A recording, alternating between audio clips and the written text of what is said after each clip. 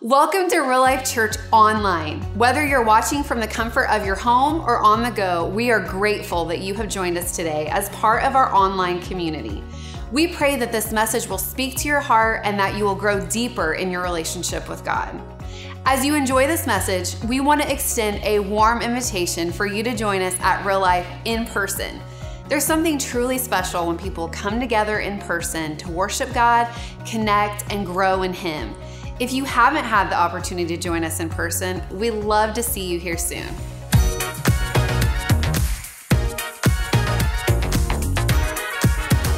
All right, we're gonna jump right in. Y'all feel good today? It's a great day to be at church. 8 o'clock was rocking, man. They were laughing, they were amening, they were shouting, they were just having a great time, and I'm thankful for that. And I tell you, if you ever feel like you're just a little crowded at this service, just come at 8 a.m.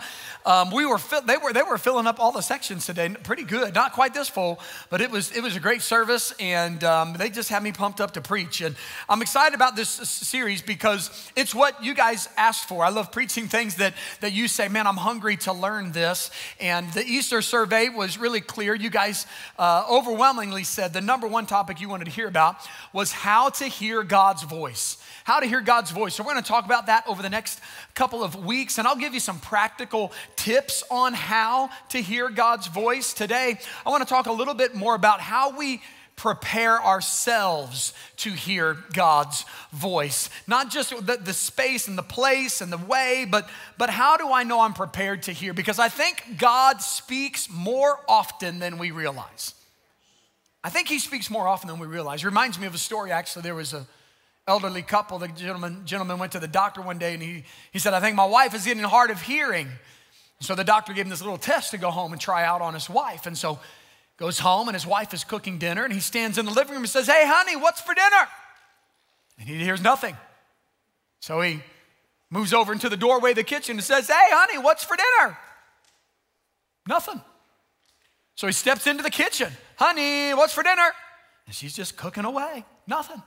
Finally, he's a little perturbed. He walks up right behind her and says, honey, what's for dinner? She says, for the fourth time, we're having chicken and noodles. Come on, listen. I think God does not have a speaking problem, but we have a hearing problem. We have a hearing problem. So how can we be better prepared to hear? We're going to look at a story that Jesus tells in Luke chapter 8. Jesus' stories are called parables. If you're new to reading the Bible, his stories are called parables. And then he helps us out and he explains what the parable means, all right? But I want to give you, first of all, right in between the parable and the explanation, there's one important verse. I want to start with that. Luke chapter 8, verse 8. Let's read it out loud together. In fact, Jesus says, he who has ears to hear, let him hear. If you have ears to hear, let him hear. Okay, how do I get ears to hear? Let's look at this story. Luke 8, verse 5. Jesus says, a farmer went out to sow his seed, and as he was scattering the seed, some fell along the path. Somebody say the path. It was trampled on, and the birds ate it up, and some fell on rocky ground. Somebody say rocky ground. And when it came up, the plants withered because they had no moisture. Other seed fell among what? Among thorns, and which grew up with it and choked the plants. Still other seed fell on, this is the good one, fell on good soil. Come on, I want to be good soil. And it came up and it yielded a crop 100 times more than was sown. When he said this, he called out, he who has ears to hear, let him hear. So it's not that God isn't speaking, it's that his words may not be falling onto good soil. It's that his words may not be falling into a prepared heart, ready to hear, ready to receive it. Then in verse 11, he says, this is the meaning of the parable. The seed is the word of God. So the word of God is going out. The word of God is being spoken through his word, different ways we'll talk about in the coming weeks. The Word of God is going out through the preaching of the Word. The Word is going out through the Spirit of God whispering to the hearts of people. The Word of God is going out, but is it falling on good soil? There are 4 different scenarios that we see in this parable, and I believe they represent 4 different hearts and how those hearts receive God's word, how they hear God's voice. We want to hear God's voice. We want to be prepared to hear it. So let's check our hearts today. Let's look at Jesus' explanation of these 4 different types of soil. Verse 12, he says, those along the path are the ones who hear, they heard it, but then the devil comes and takes away the word from their hearts, so that they may not believe and be saved. The word went forward, but it fell on concrete. It fell on the path. It fell on the sidewalk, and the soil couldn't even receive it. The heart couldn't even receive it. It was so hard. It was so what I call polluted, a polluted heart. There was junk in there that caused that word to not be received. God's trying to speak, but we got junk in our hearts. And that's not a slam. I'm not trying to rebuke you. Listen, my heart can be polluted just as quickly as any of your hearts can be. Because we're all sinful. We are all flesh. Our hearts can be renewed, but man, the flesh can pull hard. And so that junk can get in there, and that pollution comes in 2 forms. The first is sin. Sin pollutes our hearts. Now, I don't know how popular it is. I don't get to go to many other churches on the weekend. How many of them still preach about sin? But I'm telling you, just because it's 2024 doesn't mean that we don't still have to deal with sin. There's still stuff that God disapproves of. There's stuff that separates us from God. God has a will and a purpose for our life and a way that he's called us to live. And when we live outside of his will and outside of his way, that is sin. When we disobey God's commands to us, that is sin. And sin just means missing the mark. And when we are living a life that is missing the mark, it pollutes our hearts. And it's hard for God's word to get in, to be received. And so James chapter 1, verse 21 says, get rid of all filth and evil in your lives. Get rid of it. Get rid of the sin in your life and humbly accept the message. Oh, I want to hear God's voice. I want to receive the message, but I got to get rid of the filth and the sin and the evil first. Because God's trying to plant this message in your hearts, for it is strong enough to save your soul. Wow. God's word is powerful enough to save our soul. But do we have pollution that's keeping his word from getting into our hearts? The good news is we can repent of our sin and get rid of the pollution. We hear the word repent, and it has negative connotation in our world today, right? Like repent. You know, you better turn or burn. You know, you better get right before you get left. And I'm just telling you, repent is not a dirty word. Repent should be one of the most beautiful words in all of Scripture. Why? Because Scripture says if we repent of our sins, he is faithful and just to forgive us of our sins. Wow. What an incredible opportunity God has given us, that when junk gets in our heart, when sin pollutes our heart, if we repent, which doesn't just mean to say we're sorry. I'm sorry. You ever have anybody in your life, they say they're sorry so many times, you don't really think they're sorry? You know? But it means to repent. It means I'm going to turn the other direction. I'm turning towards you, Lord. Now, does my flesh pull? Yeah. It always will. Paul had that problem, right? Oh, what a wretch I am. You know, things I want to do, I don't do. The things I don't want to do, those are the things that I do. And so flesh pulls, but my heart is turned. It is a repentant heart. I am turning towards you, away from those old things. And when we do, he forgives us. He washes us clean. He makes us new. Sin can pollute our hearts. The second thing that can cause pollution in our hearts is people. How many of you know people can do some stuff that leaves some junk in your heart? It wasn't even anything you did. It's something they did. It's like, you go on like family vacation, road trip. You got everybody in the car, windows rolled up, heat's on, and somebody makes a pollution. You know what I mean? And now my life is polluted and I didn't even do anything. Pollution is in my heart. And I'm just going to tell you, there's a lot of people who want to try to drop some pollution in your life. They'll talk about you. They'll hurt your feelings. They will let you down. They'll break a promise. They'll talk about you behind your back. They will, you name it. And the devil loves to use those situations. It's not the people, it's the devil, to put a root of bitterness in our heart. For offense to get in our heart. And people walk around offended all the time.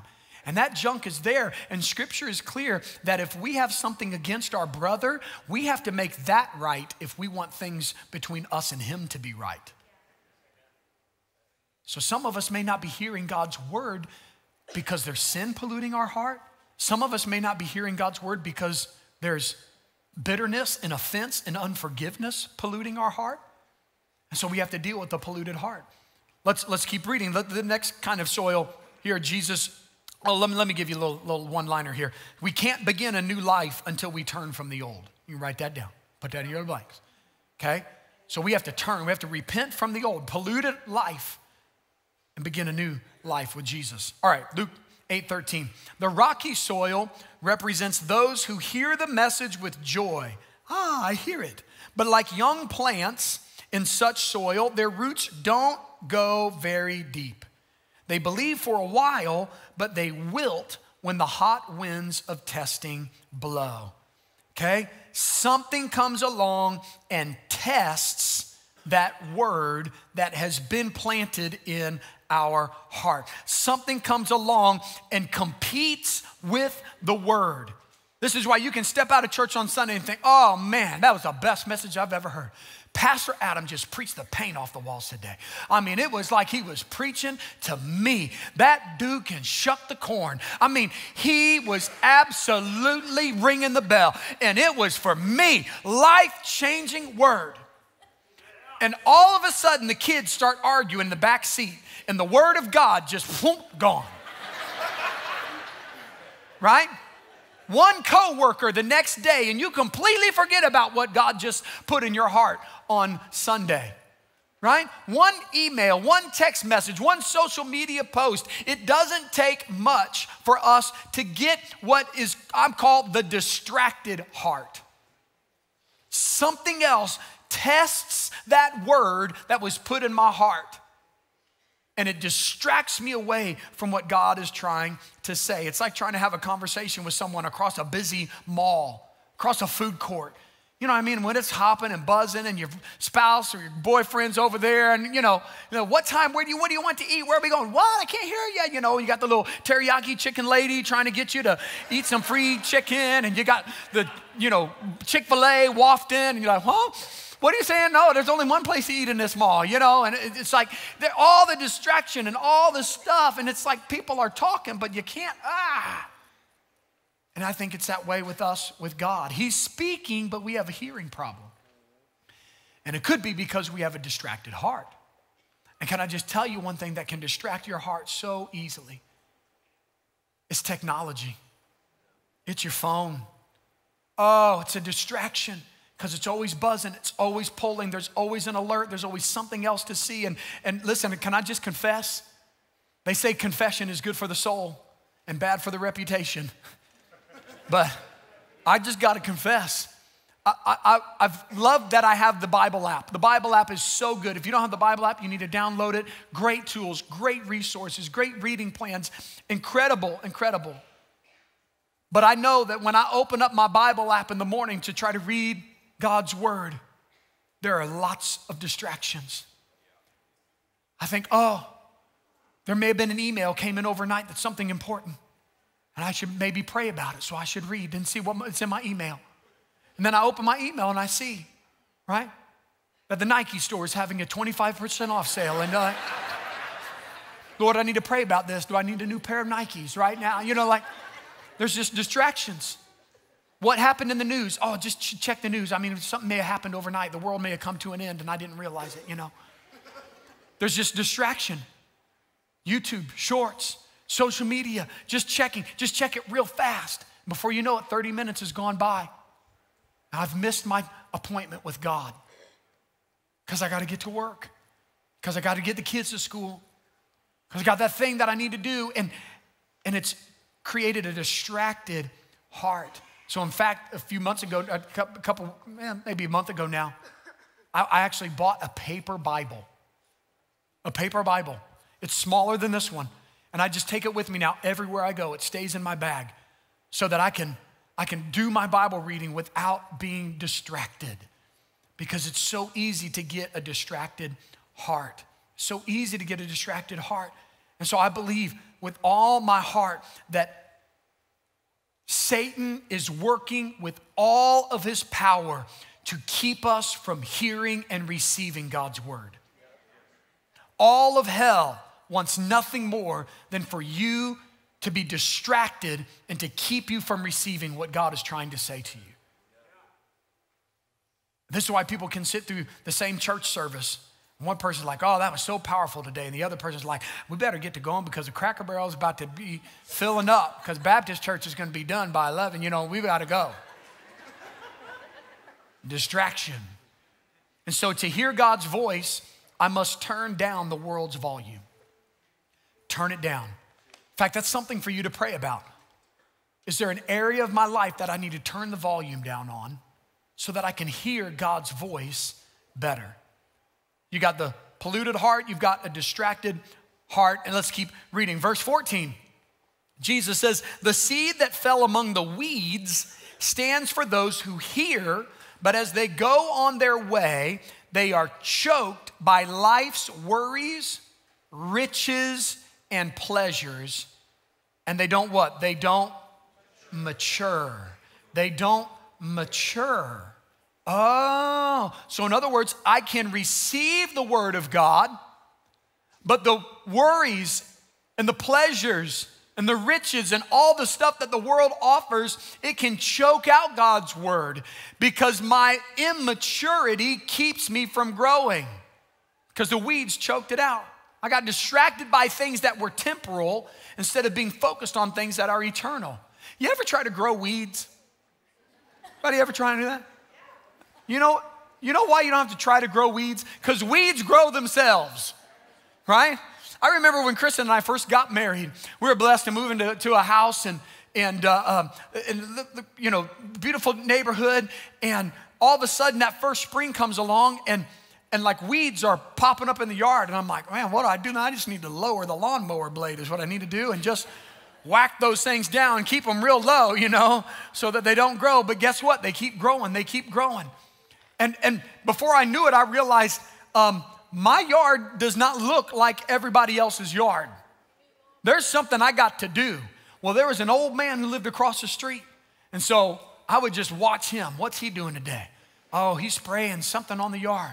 What are you spraying on the yard? Oh, this is, dandelion killer. Oh, man, I thought those were flowers. I'm supposed to do something about that. Okay, so let me go buy some dandelion. Hey, what are you doing today? Oh, I'm putting down some fertilizer. Oh, you're fertilizing. Hey, how come your grass is mowed like this and my grass is grown like that? He said, well, you mow it like that, it's going to burn it all up. You got to grow it. And all of a sudden, an immature newlywed sees somebody mature and says, I don't want to stay immature. I don't want to be the immature newlywed on the block with dandelions and weeds and nastiness growing in my yard. I want my yard to look like this mature guy across the street, right?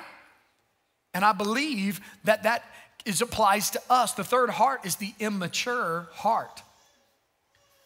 What causes weeds to grow up in a yard? Neglect. Neglect. I'm saved. I even got baptized. But I'm fine with where I'm at right now. And God's saying, I'm trying to call you deeper. I have something more for you, but I don't really want to do that work. I don't want to have to spray that weed stuff. I don't want to have to spend the money on fertilizer. I don't want to take the time for that. I'd rather go hang out. I'd rather be with my friends. I'd rather do that than actually have to do some yard work. Sounds immature, doesn't it?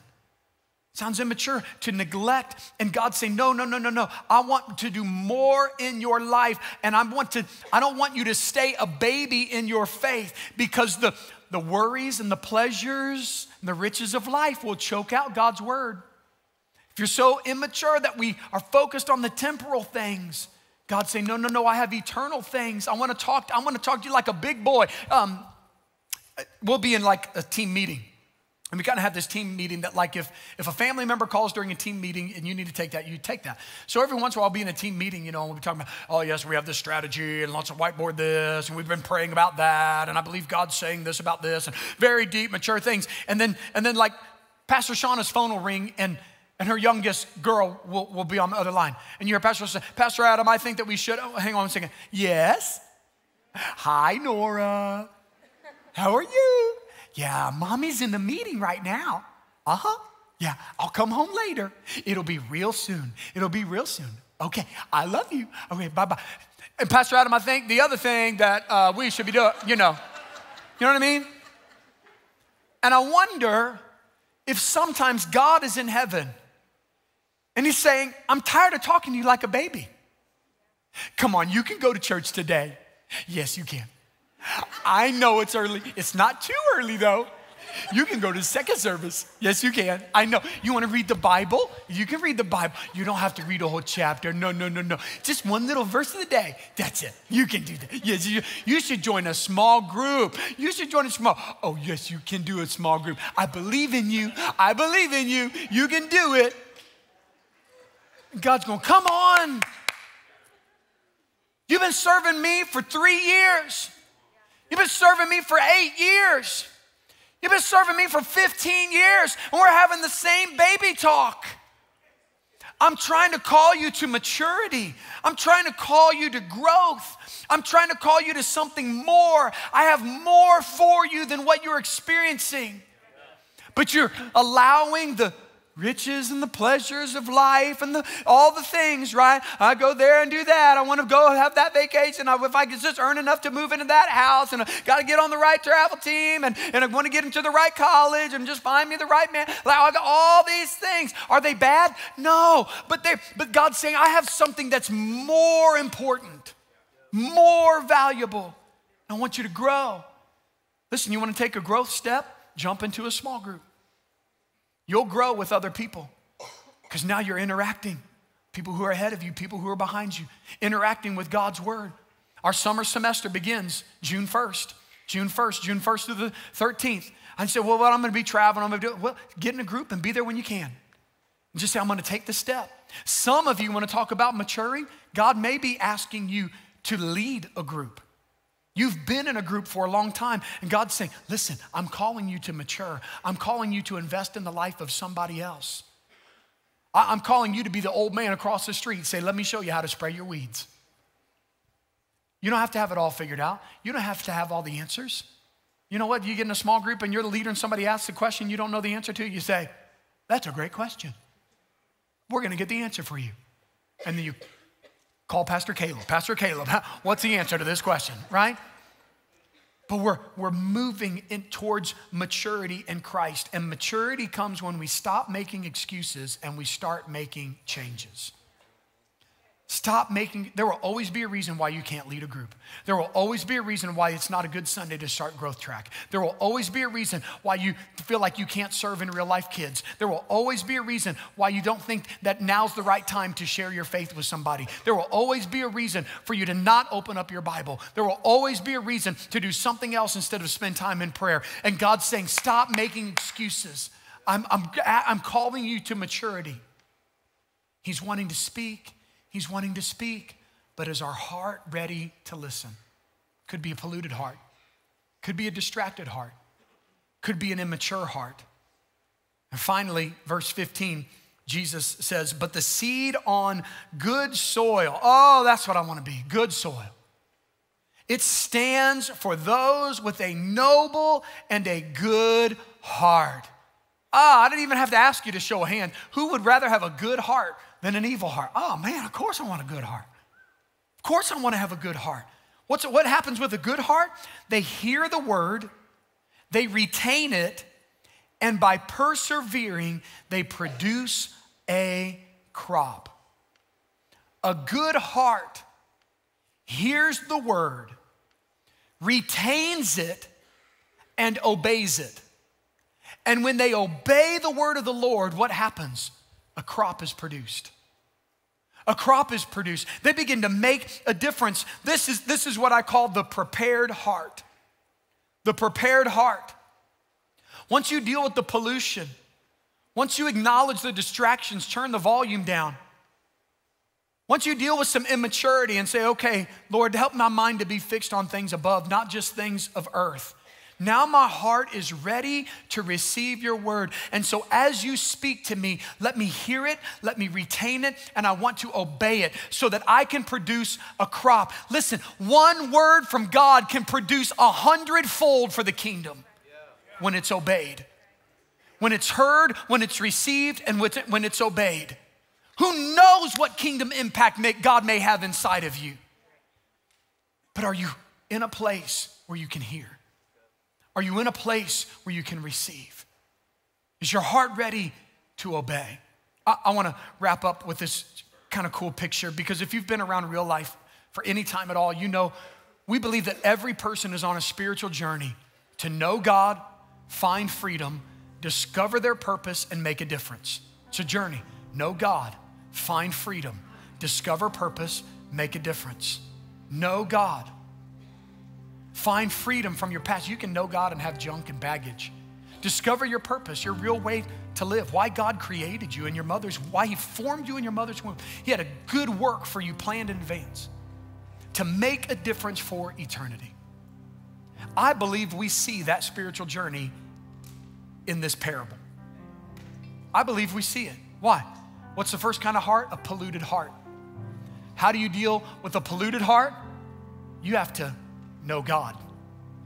Man, when I come to know God, he forgives me of my sin. He gives me a new heart. Scripture says he takes your heart of stone and he gives you a heart of flesh. Yes. What's the second step in the journey? Find freedom. What's the second kind of heart? A distracted heart. Man, distracted by sin, past, guilt, shame, distracted by the noise of what other people have done to me can get in my heart, get in my crawl. I got to deal with it. I got to find freedom from that stuff. Third heart is an immature heart. How do we deal with that? We got to discover our purpose. What's the immature person do? I want to run. I want to play. I want to do all the fun things. I want to have all the stuff. I want to do all the things the world offers. And God's saying, listen, you can go do all that stuff and you'll still go to bed at night and put your head on the pillow and you'll think there's got to be more to life than this. Got to be more to life than another pair of shoes. Got to be more to life than making an extra digit on my paycheck. Got to be more to life than taking a bigger and better vacation. It's because there is. He's got a purpose for you. When you discover it, then you have a prepared heart. And what's a prepared heart do? A prepared heart makes a difference, doesn't it? A prepared heart produces a crop. Receives the word, retains it, and obeys it. And it makes a difference. It makes a difference. And this is a cycle of life. It's not a place of arrival. That's it. Now I make a difference. Because guess what? You can always know God more today than you did yesterday. And as long as you're on this earth, there's going to be new junk and baggage that gets attached to your life that you got to find freedom from. And as you go through different phases of life, God will have a different purpose for you. Your purpose looks different when you're a teenager than it does when you're a mom or a dad. Your purpose looks different as a newlywed than it does as an empty nester. Your purpose looks different in different seasons of life. And we can always be looking to make a difference. That's the ultimate goal for every single one of us. It's what God wants for our lives. Will you bow your heads and close your eyes with me? And I want to just wrap up with this thought. God is speaking. Are we listening? Are our hearts prepared to hear? Can I tell you, God's voice is clearest in a prepared environment. God's voice is clearest in a prepared environment. You can't grow bananas in Alaska. Is your environment prepared? Next week, we're going to talk about ways and places and how, some practical steps to hear God's voice. Today, I want you to prepare your heart. So if you're a follower of Jesus in this room, will you right now just ask, Holy Spirit, what are you saying to me? What are you saying to me? Is there pollution in my heart I need to repent from? Is there somebody I need to forgive? Have I been distracted by other things testing my life? Do I need to turn the volume down on something so that I can hear your voice? Is there an area that I have been immature? That I've been caught up in temporary things instead of focused on eternal things? And then pray, God, make my heart good soil so that I can hear your word, so that I can receive it and obey it. I don't want to just be a hearer of the word. I want to be a doer of the word. All the followers of Jesus, you're just making that your prayer right now, listening for the voice of the Lord.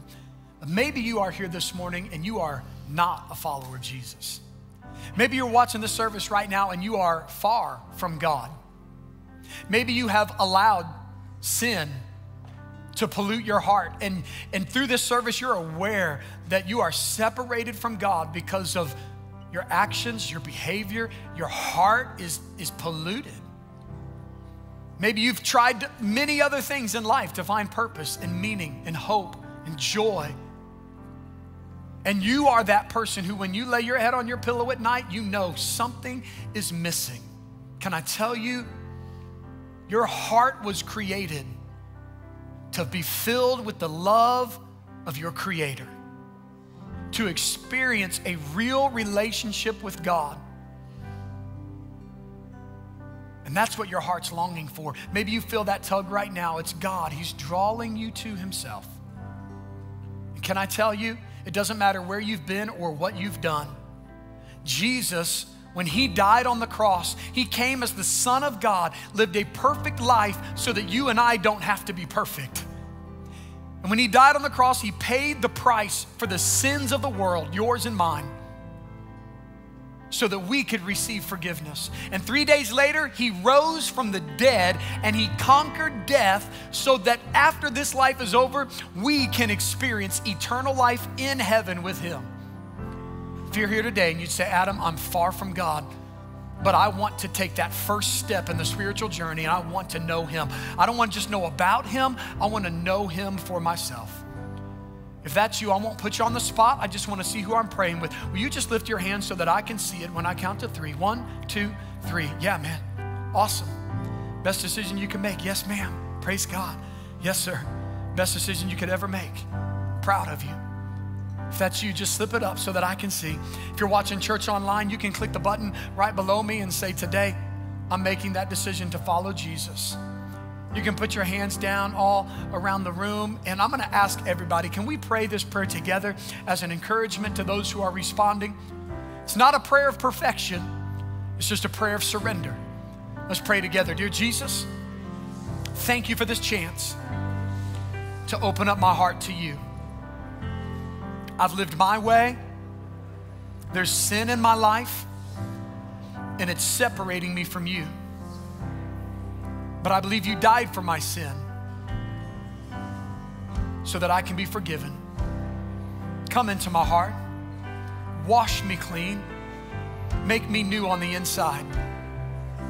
From this day forward, my life is yours. I'm putting you in charge. I surrender everything to you. Thank you for saving me. In Jesus' name, amen. Amen. Church, come on. Can we celebrate together new life in Christ? Thank you, Jesus. Awesome. Thank you so much for spending this time with us through our online message. We pray this message encourages your walk with Jesus, and we want to invite you again to worship with us in person at our Greenfield, Indiana location. We believe God desires for you to know him, Be set free and discover the purpose He has for you and make a difference in the lives of those around you. If you would like more information about service times, events, and ministries at Real Life Church, you can connect with us on our website or download the Real Life app through Apple and Google Play.